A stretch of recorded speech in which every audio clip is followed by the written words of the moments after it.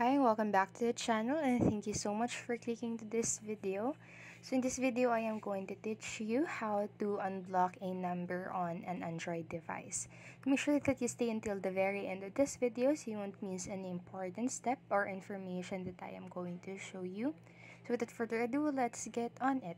So this process is actually quite simple. So if you want to unblock a number on your phone, so first go to your contacts onto your phone app on your device, and then in here you'll be able to see two dots that is located on the upper right corner of your screen. So tap onto that and then tap onto block and filter section. So in here you will be able to see the contacts that you have added to your blacklist on your phone, and then in there what you need to do is to tap onto that phone number or two dots if it is available, and then you can go ahead and click the add to allow list if you can see that. So tap onto that and you will be able to unlock that certain phone number. So that's it for this video, and I hope this helped you, and if it did, please make sure to like, subscribe, and hit notification bell button so you won't miss a video.